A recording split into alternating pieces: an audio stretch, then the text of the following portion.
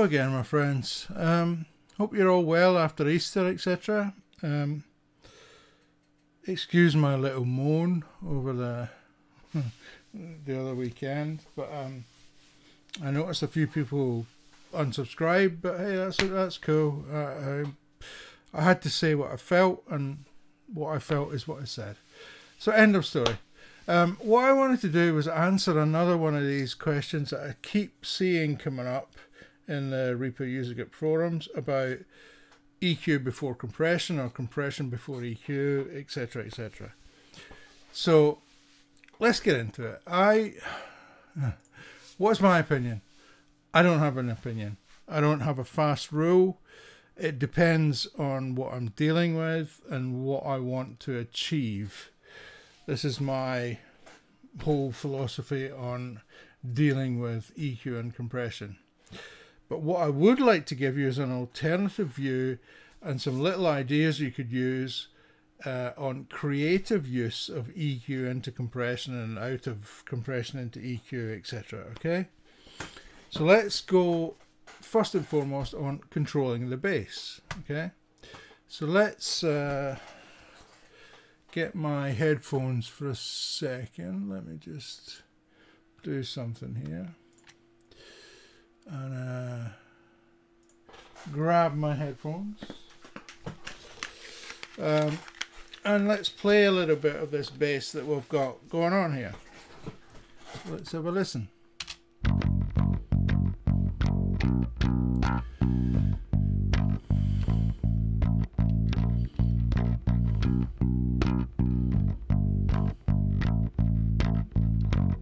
Okay, so that's, you know, kind of as I recorded it, a DI.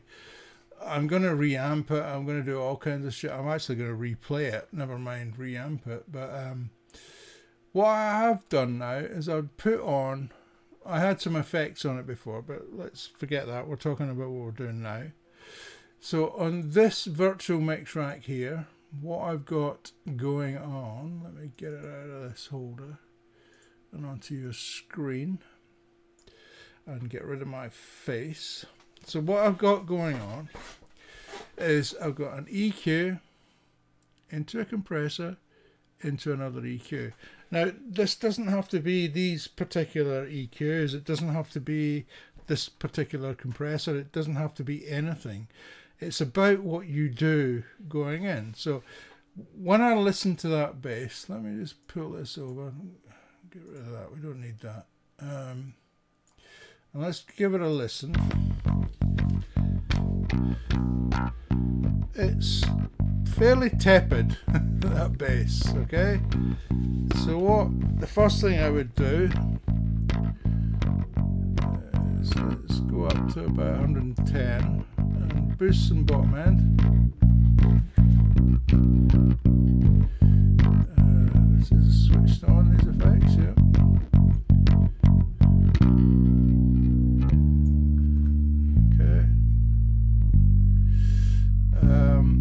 Possibly take out some of the high end stuff. What I'm looking for here is just purely a bass tone. So take some of that out. Yeah. A little bit of drive maybe. And then drop out a little bit of really low stuff.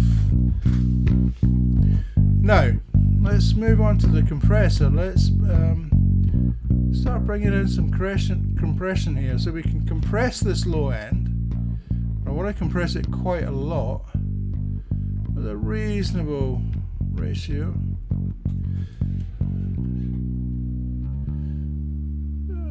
Medium. I want a fast release, but I want a kind of medium to slow attack. I don't want to lose my transients here. Okay, a little bit of makeup. Yeah, circuit 2. Yeah, I think circuit 2 is a little bit of a slower attack, more of an optical kind of thing. Okay, so what we've done, let's go to 110. around and take some of that out on the next EQ. And now what do we do? 3.2. Let's boost some of that back in. Play again. A little bit high end.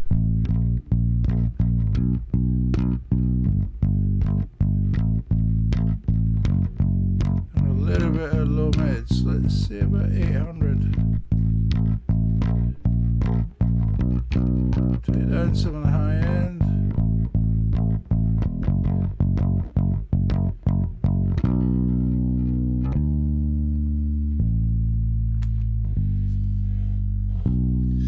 Okay, now what I want you to focus on is the low end and the control, almost like it is compression on the low end, but the note sustains.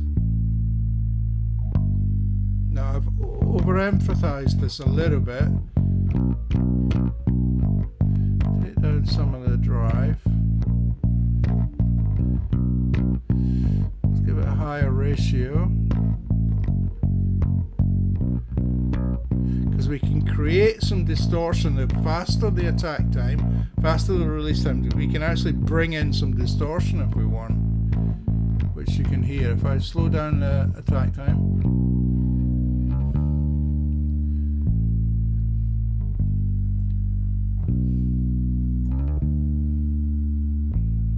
let's bring it into the faster section.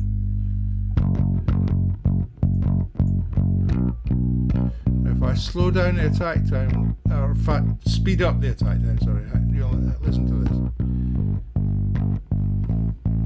You can hear there's distortion in there now, which wasn't there before. We can slow down the release.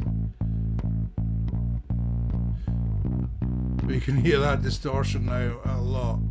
So let's slow that down.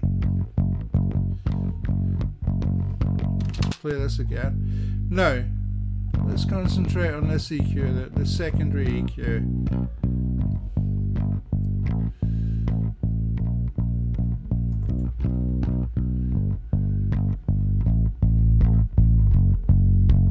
Now, the advantage here is if you want to create more bass, you now have the bottom end under control. You have it compressed, so you can turn it up and look what's happened. I've cranked it and it's not blowing out. Okay, I don't want to do that though. So let's play it again.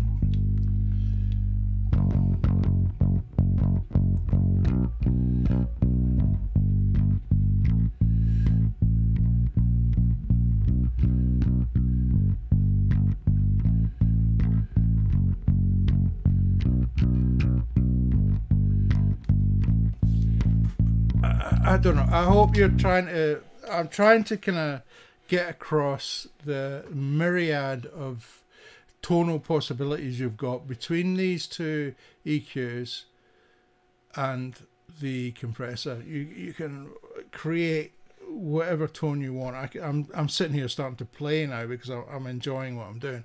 You can use I'm using two different EQs. You can use two EQs the same.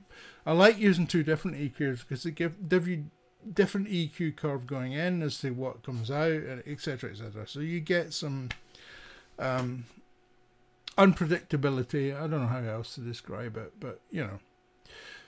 Okay guys, third attempt at this due to my total incompetence. I'm trying to kind of do this live as I did the live stream on Saturday with OBS, and I'm changing scenes, and I'm keep forgetting to pull plugins into the window or get my face out of the way so you can see the plugins. So without further ado, I'm going to get my face out of the way, and I'm going to talk to you about the top end and how we deal with the top end. Now what I want to do is play you this track as I mixed it with the band.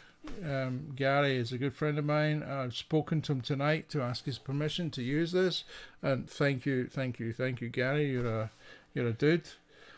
The album is on my website. It is free to download, So please go check them out, download it, do them a favour, help them out. I'd really appreciate that. But this is a band called Slow Down Missy. And this is the opening track from the album. So let me play you how the vocals sounded when we mixed this. This is the sound we wanted, so I'm not going to excuse myself for it, but let's see what we can do with it after that. Let's lose our regrets, let the bad stuff go. We can use autocorrect and then it's on with the show.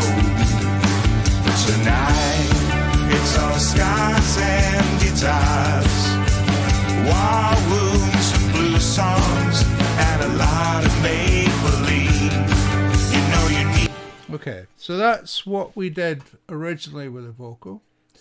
Now, going into this EQ, pushing into a compressor and then coming out of the compressor into another EQ philosophy that we're talking about in this video, let me show you how I would do this now. This isn't an uncommon way of doing things. You know, Andrew Sheps has talked about it. Many of the big mixers have talked about it. It's about shaping your compression, shaping your EQ, shaping your sound, you know. So, as I said, in the bass, you would push in the frequencies you maybe want to control and then boost them back up when you come out the other end, or cut them back down, whatever. So let's just go through this. So what I'm doing here, now I have tweaked this a little bit to Gary's vocal. This is different for every vocal, so please don't copy my setting. Listen, you gotta listen, you know. So what we're doing, we're attenuating 100 Hertz. We're boosting quite a lot actually on a broad bandwidth at 8K into the compressor. Let's just listen to what that sounds like on its own. We'll solo the vocals actually, just listen to it like that. Let's snooze our regrets. Drop it out. Let the bad stuff go. We can use autocorrect and then it's on with the... So let's pull in the compressor. Let's snooze our regrets. Let the bad stuff go. We can use autocorrect and then it's on with the show. So I hope you can hear then the compressor's really reacting to that high end. It's almost acting like a de-esser, yeah? Which is kind of the point. But let's bring in the next EQ. Now what we're doing in the next EQ is boosting back the low end that we took away. We're attenuating a little bit of the top end that we pushed into the compressor, but I'm also boosting it because it's not giving me quite the top end that I want. So let's I'll drop it out and I'll bring it in as halfway through. Let's snooze our regrets. Let the bad stuff go. We can use autocorrect and then it's on with the show. But tonight, it's all scars and guitars, war wounds and blue. So I hope you can hear that. That really is a big difference. So let's put it in and out of the mix. Let's bring it into the mix. I'll just drop the effects in and out. I mean, this is on the vocal bus here that I'm doing this, but I would not sometimes do this in every vocal channel. It's up to you how detailed you want to go. I'm just doing this to show you in this video. So I'm going to drop it in and out on the vocal bus and you can see the difference. Let's lose our regrets. Let the bad stuff go. Dropping it out. We can use autocorrect and then it's on with the show. Tonight, it's all scars and guitars. Bring it in. War wounds and blue songs and a lot of make-believe. You know you need the make-believe. Why does it feel like it's over? Why does it feel that you won't let me in? Why does it feel that you won't let me in? I am your wing commander. In needs adjustments because I didn't mix with this in, but you can hear that it's over compressing some parts of it. But you can hear, hopefully in the beginning you can hear the difference. It brings out a lot more presence in the vocals, pushes them a little bit more up front, and can really, you know, you can shape it how you want. This is the whole point, because you can control what is going into your compressor as well as what's coming out of your compressor. And this can be any EQ. It doesn't have to be a pool tech or whatever. It can be, you know, re-EQ, whatever. It doesn't have to be anything special. You just have to think about what do you want to push into your compressor, and what do you want your final sound to be, and what do you want to control along the way. Okay, I really hope that was helpful, folks, and I'll see you in the next one. Cheers now.